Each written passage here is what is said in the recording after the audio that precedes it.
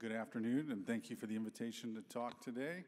So where does it hurt? Seriously understanding pain receptors and the pain response. I am not sure who decided to give this to me, but I think it was Jonah. I should let you know that Jonah and I were co-residents, and I'm trying to figure out what I did to him during that time that he was going to give this to me. These are my disclosures. They are not relevant to this talk. I got to do the 7 seconds. But I will disclose to you, I'm going to do my best impression of my neurobiology teacher from University of Arizona, Dr. Nolte. So here we go.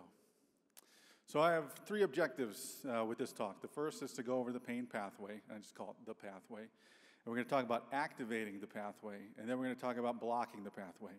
And I'm doing this because I always learned that if you want somebody to learn something, you need to tell them 3 times.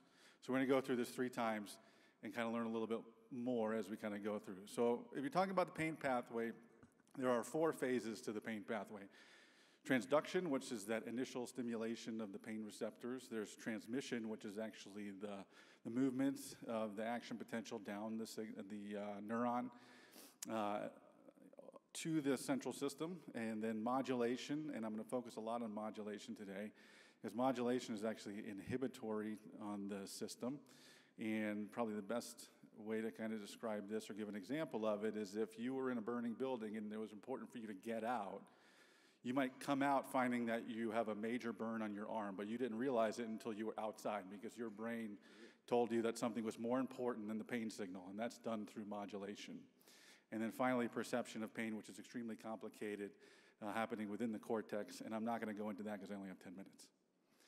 So pain receptors are known as nociceptors. There are many ways that you can activate them, either mechanically, thermally, or through polymodal approaches with chemical stimulation, which for our purposes is inflammation.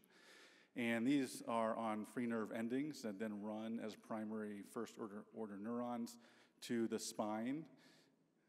And there are 2 major fiber types that run within a nerve. There's the alpha-delta fibers, which are the fast fibers. They're myelinated and send a signal at 20 meters per second, and they are responsible for sharp pain. C fibers are the other fibers. These are slow, which isn't that slow because it's still 2 meters per second, but this is more responsible for dull pain. So next time you go pick out a rose for your loved one and you prick yourself with a thorn, that initial sharp pain is the alpha-delta fiber sending the signal back to tell you to get your finger off of the thorn. And then when you look at your finger and you still feel the throbbing, that is the C fiber. So as we then go and travel through this transmission to the spinal cord, you get your first synapse of a primary neuron to the secondary neuron within the dorsal horn, and that enters through the dorsal ganglion, the dorsal root, where then the cell bodies sit in the dorsal ganglion. And I'm going to go a little more into this because the dorsal horn is really where the magic happens. But then there are 2 pathways. There's the ascending pathway, which after the synapse in the dorsal horn, you get contralateral crossover, and then you run up the spinal thalamic tract to then go to the brain. But there is a descending pathway that actually functions to modulate and works also within the dorsal horn, and this is where opioids actually come in, and there's other drugs that come in too, and that's what we're going to focus on a little bit later. So perception, as I kind of talked about, this is far more complex once you get to the midbrain and up to the cerebellum, and this is, again, very complicated beyond 10 minutes, and what we're talking about is really trying to inhibit and work on the pathway itself before it gets to the brain. So how is the pathway activated? So at the receptor level, again, it's mechanically or thermally, but for us, again, this is chemical. This is tissue damage leading to inflammation through these mediators that act on the synapse or synapse with the pain receptor to then send the signal that starts the pathway. So as it reaches the dorsal horn, the area where the sort of real magic is the substantia gelatinosa, which is within the dorsal horn. And what happens in the first order neuron is you get a release of substance P and glutamate, then activate the secondary neuron that then crosses over and goes up to the brain. But importantly, when it comes to modulation, this is where our endogenous opioids come in. Enkephalins, dynorphins, and endorphins act through interneurons on this synapse. So you should ask yourself, well, if we really wanted to get a signal back to the brain as quickly as possible, why wouldn't we just have one first-order neuron that goes all the way to the brain and just sends the signal as quickly as possible, rather than having this stop right here. Well, you have synapses along the way for the purposes of modulation, and this is the loop feedback that tells you, okay, we don't want you to be in pain forever, so you modulate this, you get release of enkephalins that then block substance P and glutamate release in the presynapse end, and then also causes hyperpolarization in the secondary neuron to prevent you from sending an action potential, thus decreasing the amount of pain that you perceive. Now, I don't want to give a misperception that this is the only place that you find opioid receptors. There are three major ones that we all know about, mu, delta, kappa, but there's actually multiple other ones, the most popular being nociceptin and zeta. But what is important is that these are endogenous opioids acting at a single area, but when we give opioids, they're acting systemically, so they're impacting multiple opioid receptors. And why I really bring this up is because as pharmacology tries to improve, there is more focus on the receptor and how you can impact the receptor at the ligand level to actually just target pain receptors within the substantia gelatinosa as opposed to getting all these side effects. So that is ultimately in the world of opioids where they would want to go with this rather than what our traditional systemic opioid is. So as a surgeon, how do I go in the operating room from thinking I've got to fix this to then, well, this guy's telling me about a pathway and I also have to think about that. Well, as a surgeon, you have to understand the mechanism of pain reduction along the pathway, and it makes it a little bit easier.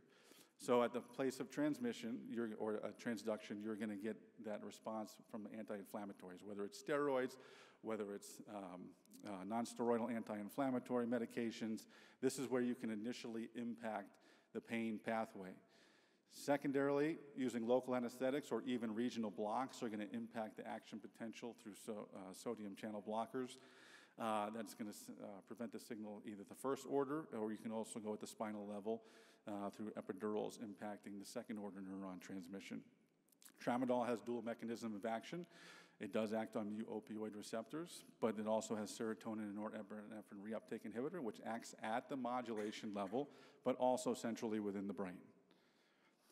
Opioids, as I've kind of talked about already, the desired effect of the opioid from a pain standpoint is within the substantia gelatinosa, impacting the presynaptic and postsynaptic function, either through reducing substance P or glutamate transmission, or decreasing or causing hyperpolarization, decreasing the signal through the second order neuron up to the brain. And then ketamine is an NMDA antagonist, which does have central effects, but from a modulation standpoint, there is function on the postsynaptic secondary neuron in the substantia gelatinosa. And then gabapentinoids, gabapentin, Neurontin, Lyrica, act on alpha-2 delta subunits of voltage-gated calcium channel receptors at the presynaptic first-order neuron that then decrease the amount of substance P transmission. So that's going to decrease presynaptic neurotransmitters and then does decrease pain perception. So as a surgeon, I think the biggest take-home is understanding these phases of the pain pathway. And if you understand transduction, transmission, modulation, and perception, you can think about, well, what am I going to target? Am I going to do transduction and hit it at the level of where I'm making an incision and causing tissue damage? Am I going to try and prevent that signal from actually getting sent to the spinal cord? Or am I going to try and prevent or reduce or improve the feedback through modulation? So with that, thank you, and I tried to do my best impression of Dr. Nolte. I hope he did him proud.